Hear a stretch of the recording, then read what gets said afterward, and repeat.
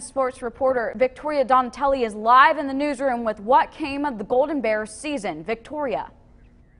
Stephanie, Oak Glen's semifinal game against Robert Seabird was scheduled for today in New Cumberland, but last night's map changed it all with an unfortunate twist.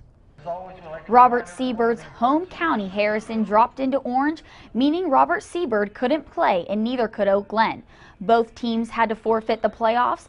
Oak Glen's head coach Ted Arnone Jr. feels like it really hasn't hit him yet that the season is over. I'm still not quite at the point yet where I understand what's going on in my, internal clock yet. And I know that they're probably feeling the same way because we've been in practice mode all week to get ready for a game on Sunday. And I have to imagine they're feeling some of the same things I am, that, we're still in that mindset. We can't believe that the season's over. So it's going to take a little bit of time, I think, to digest and heal this wound a little bit. Ted feels hopeful for next season and also expressed how the underclassmen are ready to step up and carry on the Golden Bears legacy. Coach Arnone also said he wants to focus on the success of his team that they had this season and not what they couldn't do. Reporting live in the 7 newsroom, I'm Victoria Donatelli, working for you.